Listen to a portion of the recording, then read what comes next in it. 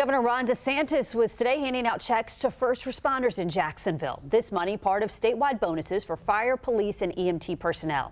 The governor announced the bonuses today at Craig Municipal Airport. Tia Collins was there. She's on your side, joining us live now to tell us more about the governor's goal with this money. Tia?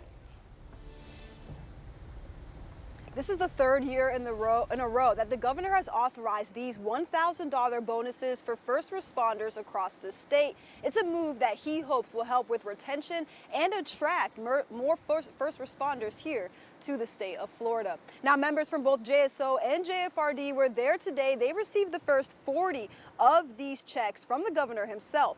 After the awards, the governor responded to recent comments made yesterday on a national level by House of Representatives Speaker Kevin McCarthy. Now, McCarthy said he predicts Donald Trump will win the 2024 Republican presidential primary race and that DeSantis is, quote, not on the same level.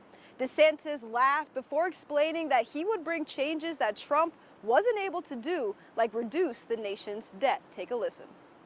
I am not somebody who the D.C. establishment wants to see up there. There's no question about that, because they know that a lot of things will be changing if I'm there.